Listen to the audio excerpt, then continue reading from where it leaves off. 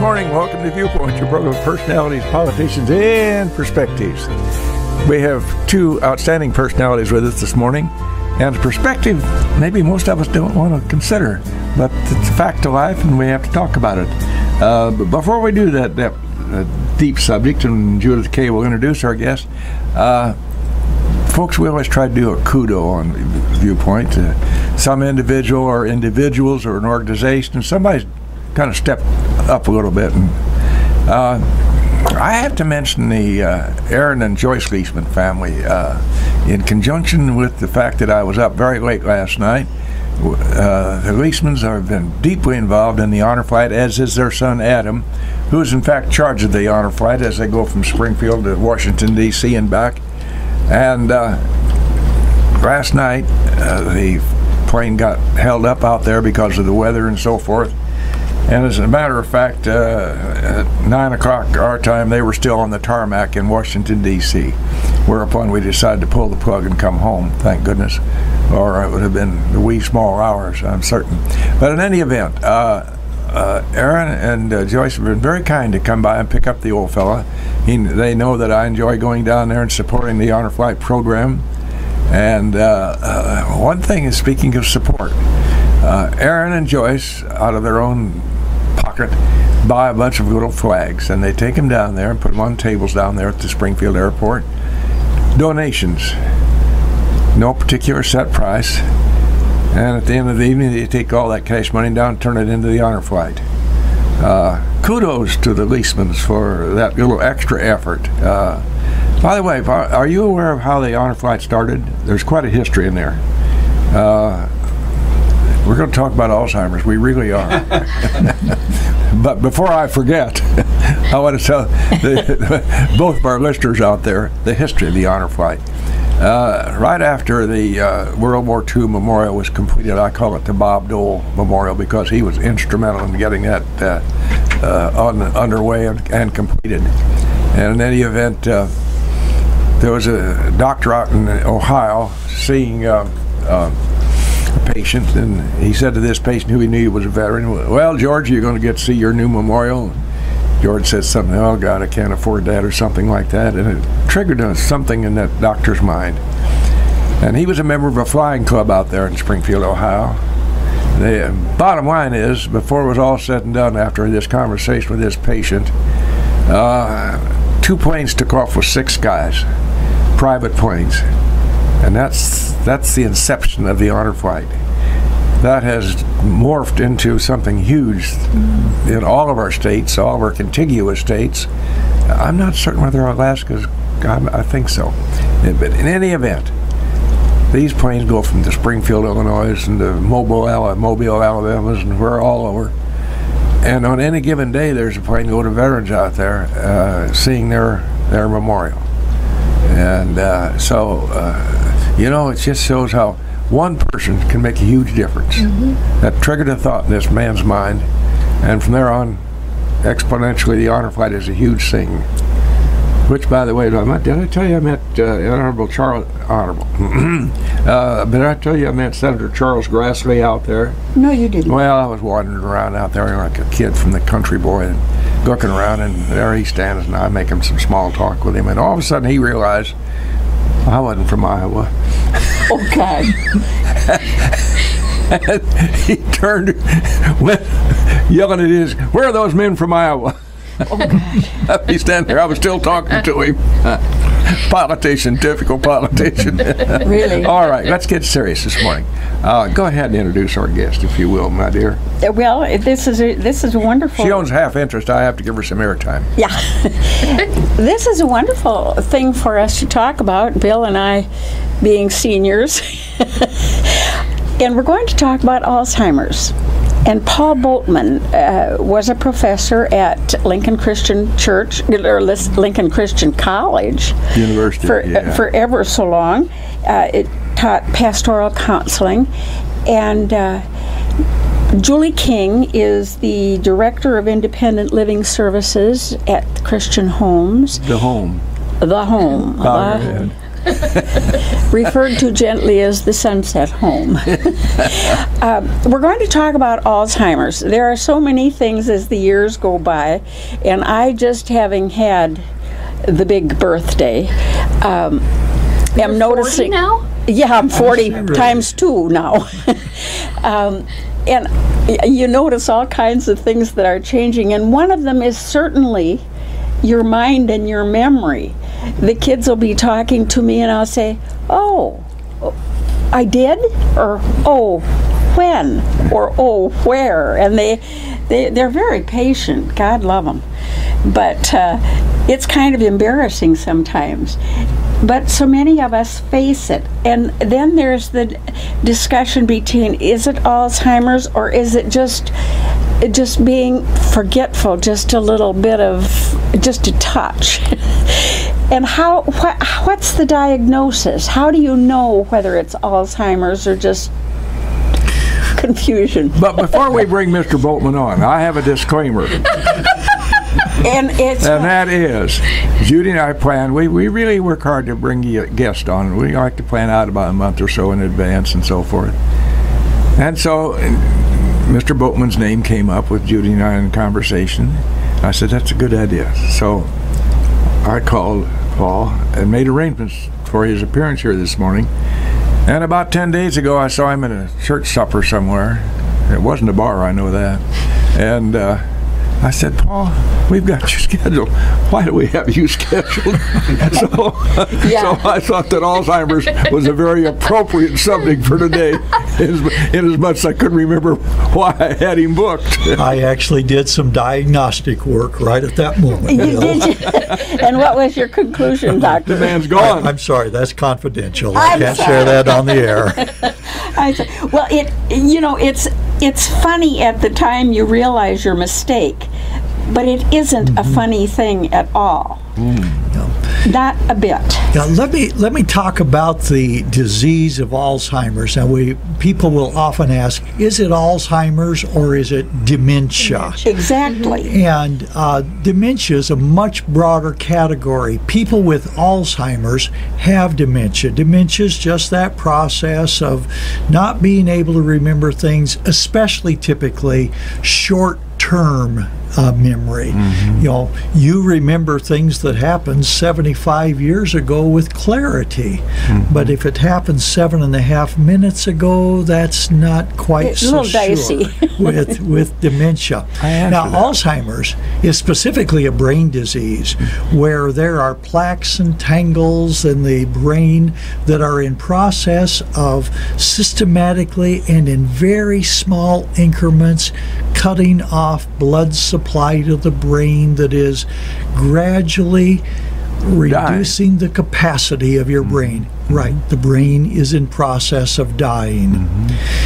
And that can take place over a long period of time. Typically, it's about 3 to 8 years from the time that a diagnosis is made that the brain shuts down so much that the entire body shuts down. That's what we call death. But it varies. I had a student, bright, 62 years old. Alzheimer's diagnosis hit him. He never saw his 64th birthday. Oh my. My father, on the other hand, began showing Alzheimer's symptoms at age 75, and he saw his 91st birthday, and it wasn't actually directly the Alzheimer's that killed him. Some other disease often comes in and causes the death. But it is a specific disease, and approximately 70% of all people with dementia have dementia because of Alzheimer's. This is what's working on their brain. There are other forms of dementia, but it's the most frequent. But now, dementia, it is not a fatal disease, is it? No. But Alzheimer's is. Right. Dementia is a symptom. Right. Okay. So any one of us at any time can have dementia.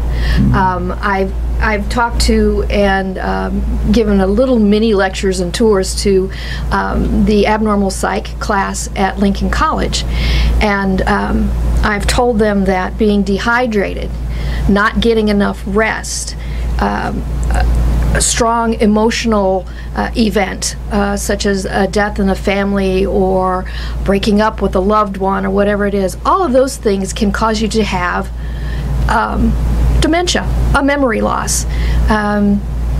Vascular disease can cause dementia. But those types of dementia, as we've said, are just symptoms of a different problem. Given time or a medication or some good sleep and several glasses of water can change that. Whereas with Alzheimer's, there isn't really anything that's going to change. The fact that you can't remember something, I might not be able to remember your middle name right now, even though I know it, but 10 minutes from now or 10 hours from now when I'm more rested, something will snap and I'll remember it. Someone with Alzheimer's disease is not going to be able to remember that. If you just told me your middle name 10 hours from now, I might go, oh yeah, it's Gloria. Yeah. Does dementia always lead to Alzheimer's? Does Alzheimer's always begin with dementia? Are they that related? Okay, dementia does not necessarily lead to Alzheimer's, as she's mentioned so many other things. One of the frequent patterns that will cause people deep anxiety is a urinary tract infection, where a person is all of a sudden, look, I can't remember anything, and is ready for a major neurological diagnosis, and getting the urinary tract infection clears up that. The bladder and the brain are. That's right. My wife's accused me of that many times. Now I know what she means. Yeah. Now, But the Alzheimer's itself always does. That's the symptom that brings it out. There's a chance that if you have Alzheimer's diagnosable, it may well have been at work in your body for several years, and early on we compensate for it. We work on getting ways around our forgetfulness, and couples will be in denial about it. My wife and I were that. My wife had Alzheimer's for a 10-year period before her death, and we look back, there was at least 3 years where we were making adjustments, we were doing compensations, we were doing things differently because of this, but we weren't ready to accept this, and so we didn't do a diagnosis until a very good friend said, Paul, I just spent some time with your wife. What's wrong with her memory? oh dear. And I couldn't deny that. That's when we went through the diagnostic process. And And we you know, were she glad was we very did. open about that. She told me one day, and I remember this very well. She said, "You know, Bill, I have Alzheimer's." Now I thought that was not strange, but I just was kind of brought up short with the fact that an Alzheimer's patient, whom I had known since she was a college kid, you know, one of our best employees we ever had, and she said, "I have Alzheimer's." Well, I wasn't sure how to handle that. You know, she never told me about that because she didn't remember having told you about that. Oh, that's interesting. But that was a policy we had early on to be open. It's not something we're ashamed of. You know, it's not a result of years of riotous living. No, it it's simply had come upon us, and so by being open with it, she enabled others to have conversation with her about it, and it's a part of who she was for that 10-year period. Now, dementia and or Alzheimer's, they're cousins. Dementia is a symptom of Alzheimer's. Now, what I wanted to ask is it always at a middle age and upward, or can younger people, say in their 20s or 30s, come up with dementia? Okay, the earlier the age, the less likely that it will happen, but yes, younger people, for a variety of reasons. A head injury is a very common. Well, we have one at the home, Jules, and you know, she's been bad for a number of years, and she's a very young lady. Well, she's in her 60s now, for goodness sake. Does it follow in families at all? There's a tendency. It's not absolute in families. There are some families that there's a gene that gives a genetic predisposition to Alzheimer's. But there are people who have that gene who never develop Alzheimer's symptoms, and there are many other people who don't have that gene who do develop. There's just a certain tendency. If your father and your grandfather both had Alzheimer's, as mine did, by the way, then you have a higher probability than average. Are people loath to find out actually that it is Alzheimer's? Do they just say that I'm having a little trouble remembering? Right. We have an Alzheimer's support group that Julie and I work with in Lincoln at the Oasis, the third Tuesday of each month. As I recall, that was just yesterday. It was just yesterday. As a matter of fact. As a matter of fact. And people will often come to that because they've just gotten a diagnosis and they're fearful. They walk in with trepidation. What's it going to be like? And what they find there is a group who can talk about it, not afraid of it, and there's a kind of a relaxing, we can be at home, but nobody wants to have this diagnosis. Would it be safe to say, Paul, that if we had all had our druthers, we'd rather come up with something else, even a cancer? Sure. And that's a strong statement, but right, because, well, let me comment on that, Bill. It's a good observation. Most of us develop in our mind the image of that person who's in a fetal position with jaw agape, staring straight at the ceiling and unresponsive to anything around him. There are people who get to that end-stage Alzheimer's, but there's a long period in between where you have a limitation mainly on what you can remember, and it gets pretty frustrating. Did I just tell you that? Did you just tell me that again? What was that you were telling me? And so it really goes on endlessly, 12, 15 times to say what time we have to leave to be at the radio station this morning. But if you can work with it, you can actually have a period of significant time of enjoyment. We still, during my wife's Alzheimer's, we still spent a lot of time with our grandkids. We did cross-country trips. We had to plan a different schedule. We didn't expect the same pressure to be able to meet the same pressures, but we had joy. Are there personality traits that might be a factor ever? For instance, if it's real easy for you to focus on what we're doing right now, would you be more apt to avoid dementia or Alzheimer's? Or if you're just kind of a harebrain like me, are you doomed? There's been a lot of research for a long time trying to find commonality, trying to find triggers, there is one that they have looked at that folks who have kind of a depressive personality, perhaps they do have a clinical diagnosis of depression, are more likely to develop Alzheimer's than someone like the 5 of us in this room who are, generally speaking, very positive, lighthearted, always looking for the good. There tends to be fewer of us that would develop dementia because we keep our brains healthy with laughter and socialization and community.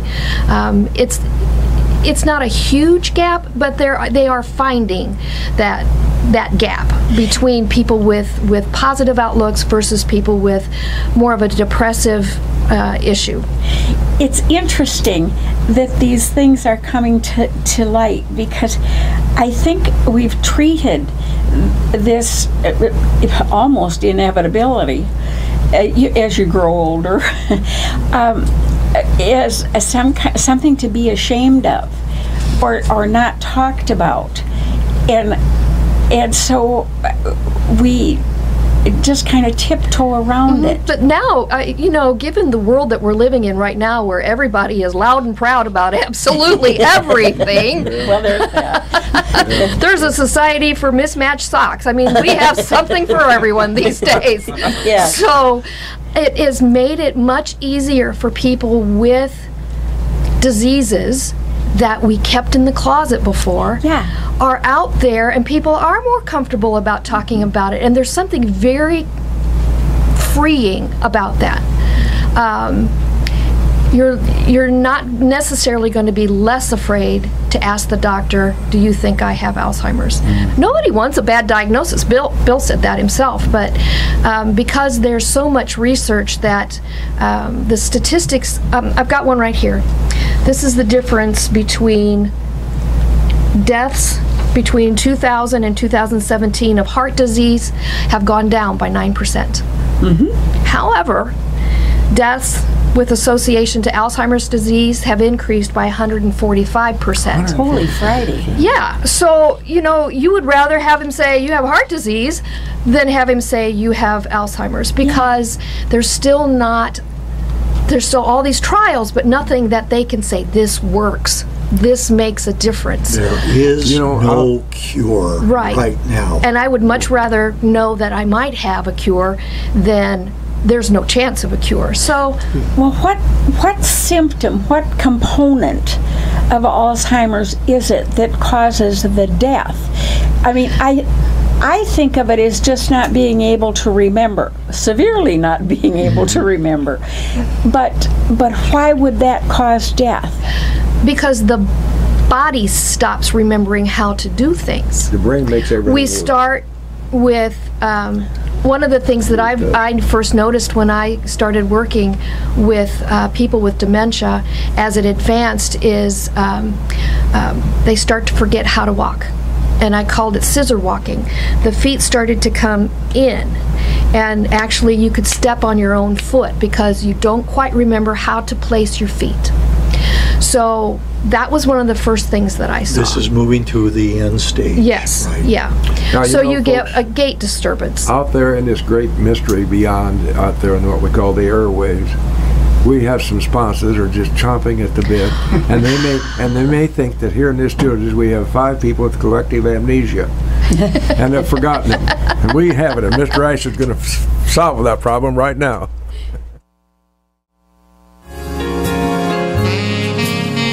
Right back live in the studios here, WLCN 96.3 on that magical dial. The program this morning is Viewpoint every Wednesday morning, 0800 hours to 8:15. I'm sorry about that. Dementia just set in. To 0900 hours. Our guest this morning, a subject that it's strange to all of us if we're not directly associated with it. Dementia and Alzheimer's. It's hard for a person who doesn't know anything about it to even try to get into a conversation because we're so lacking in knowledge about. And now, Judy King works with folks in her professional capacity at the Christian homes that have one or the other. Mr. Paul Boatman is self-studied, I think, mostly.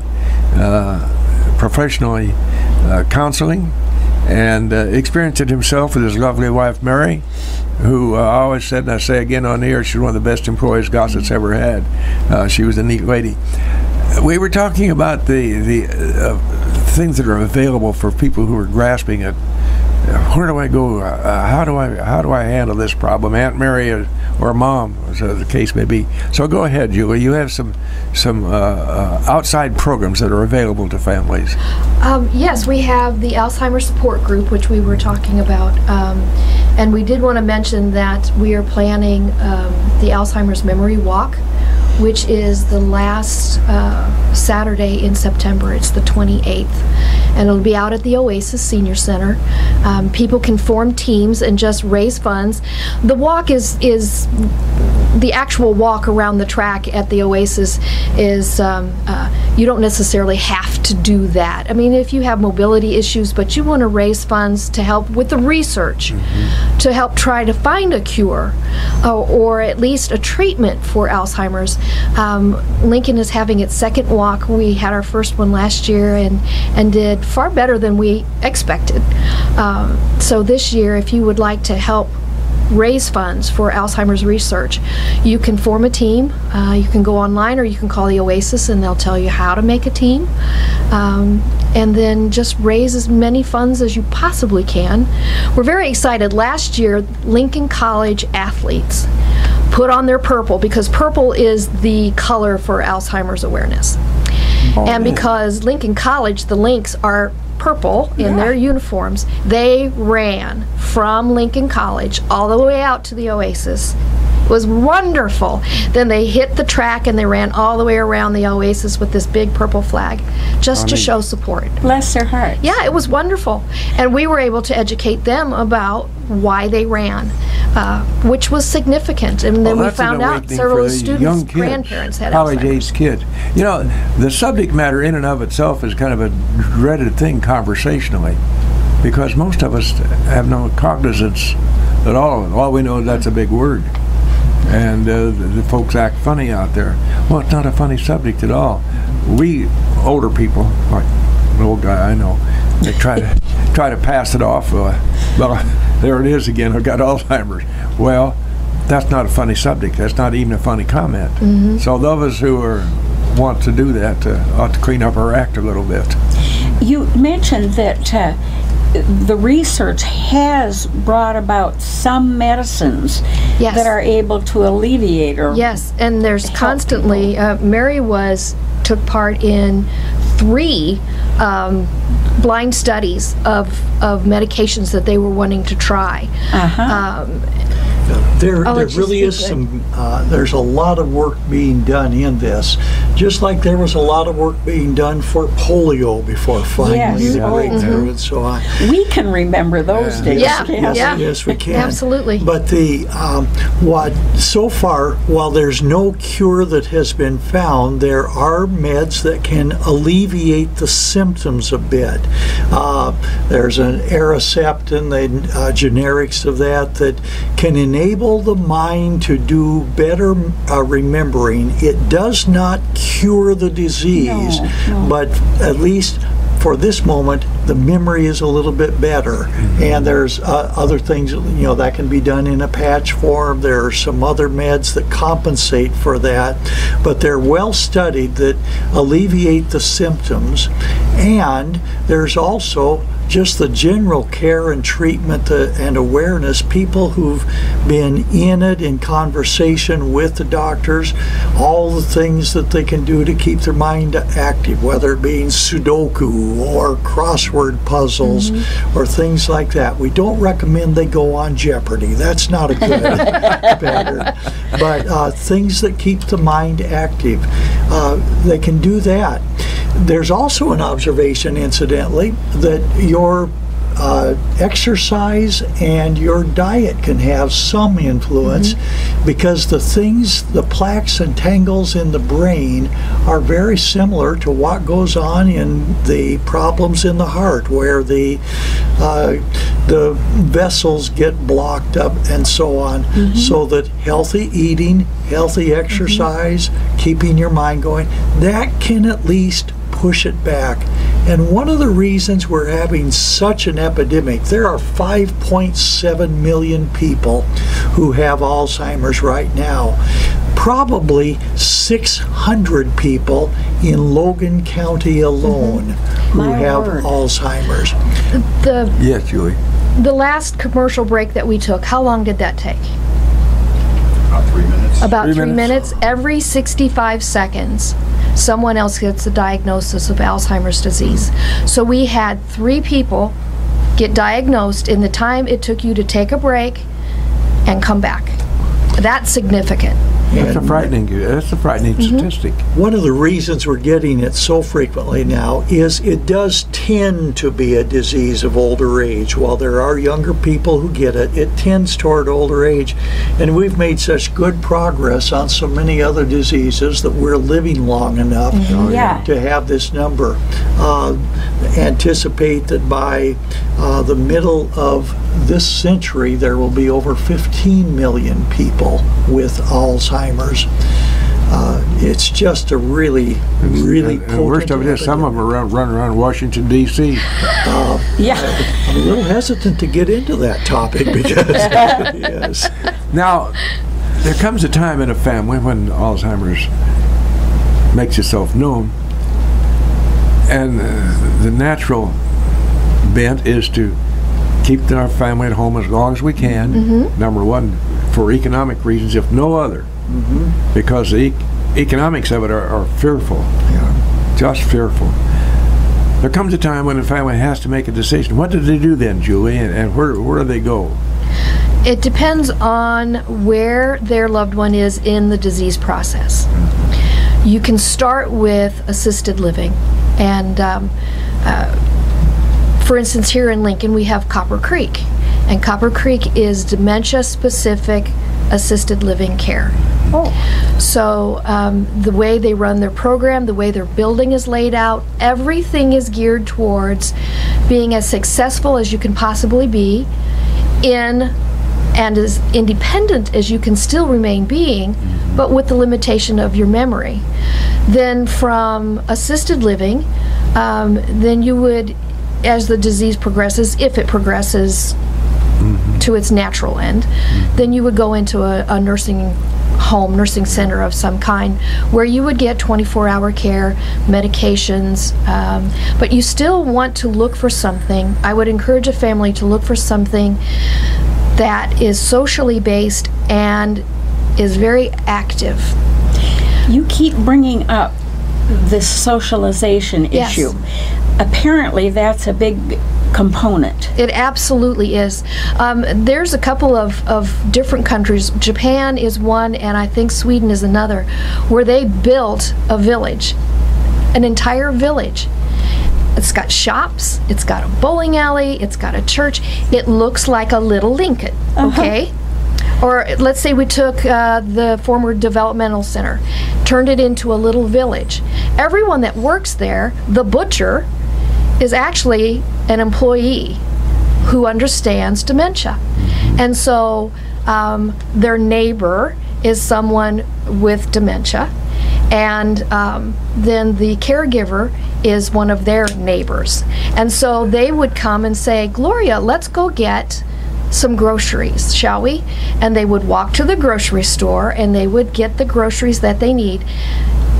It's all the community. I mean, it's truly, it is an Alzheimer's community. A real thing. Yes, it would be like going to a nursing center, except it is designed to mirror life. And the people that live there are they're maintaining, I guess I want to say, is they're maintaining their cognitive abilities longer because it mirrors what they're used to doing, but the people that work there have an understanding of the disease process and they know how to help them navigate it safely. I think it's amazing. A difficult part of this disease comes to my mind. Your brain is affected, so it's sick. Personalities get involved there. Somebody who's rather placid can suddenly become combative. Does that enter into the picture at all? It may. It can. Probably a little more with some of the other dementias than with Alzheimer's, but it can. It can take away the filters that you normally have. When you hear a sweet little old lady who taught the second grade Sunday school class at church, who sounds like she's a sailor who's drunken, something's gone on. The filter has been taken away. I've always experienced that at Christian homes, way back when I was working on their window treatments there. Okay. Was that from Julie? Okay. No. I have Alzheimer's. I've forgotten. All right. Good response. But seriously, that's we can make light of that, and it is a funny thing. But Aunt Mary, who sainted from the word go, suddenly she's like a sailor, as you suggest. Right, and that just comes from nowhere. That's the thing, it's not a given though. Again, it is so individual. If Judy and I both had dementia of the Alzheimer's type, Judy may never experience those symptoms at all, whereas I might. And it's just, it's a luck of the draw, really. One of the truisms that the people in neurology say, when you've seen one case of Alzheimer's, you've seen one case of Alzheimer's. Yes. And not there. Yes. A lot of variation. So what I would encourage people who have a loved one that has Alzheimer's disease, don't compare them to anyone else.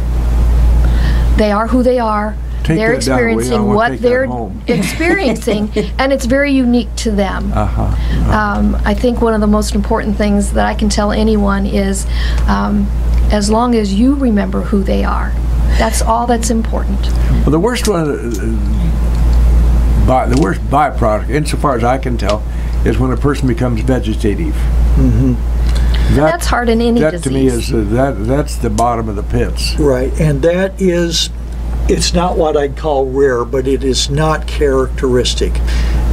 My wife, whom you know so well, Bill, in the last 4 months of her life, a congestive heart failure that related to a heart problem that had been back 25 years earlier, congestive heart failure came on, and over a 4-month period her health declined rapidly and she died from congestive heart failure. Now, if it were not for the Alzheimer's, her immune system might have been stronger, other things might have kicked in to help her body fight that off more effectively. But she never reached that vegetative state, so that there's a blessing to that. There was. Her last words to me, she looked up and she said to me, "It's okay." And she seemed relaxed, and it took me about 15 seconds to realize she just left. And she never had pain and did not have that dark period of vegetation.